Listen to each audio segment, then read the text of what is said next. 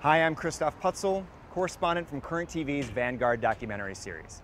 I'm outside of our San Francisco studio where Time Warner Cable, Current TV, and Vocal have teamed up to host an international discussion about how students in the US can succeed in math and science and why they should.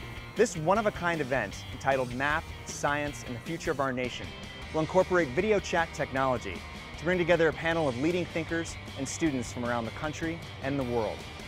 The discussion will be moderated by Nobel Prize winner and former Vice President Al Gore. Welcome, everybody. STEM education has been crucial to America's global leadership for decades. Problems now like global warming and creating a green energy future. We used to lead the world in these subjects. Now we're falling behind. Our purpose is to spark a national dialogue, and we'll focus on how to shift youth attitudes in order to increase interest and performance in math and science.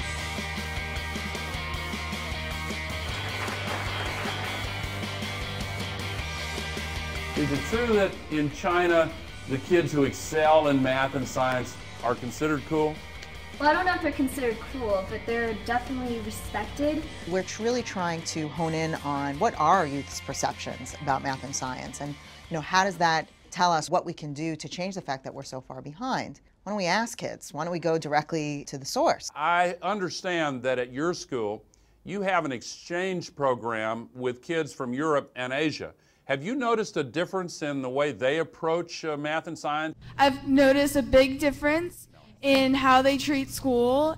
They seem much more focused and much more serious about it. We want to get these kids hearing each other. So what is going to allow us to do that? How can we facilitate a dialogue where kids are, sort of dialed in and listening to what each other has to say? And then we found Vocal. Yes, cut away from her. We play around a lot on the show, and it's just flat out fun. What goes along with that is math and science. When you try something like this, when you bring all these different parts together, an online startup, a programmer like Current, an operator like Time Warner Cable, kids from 16 different markets and from all these different countries, it's a risk. You never know what's going to come out the other end, and we're very proud of what we were able to do today, and we hope that it's just the beginning of really sparking this dialogue. Thanks for joining us for this groundbreaking event.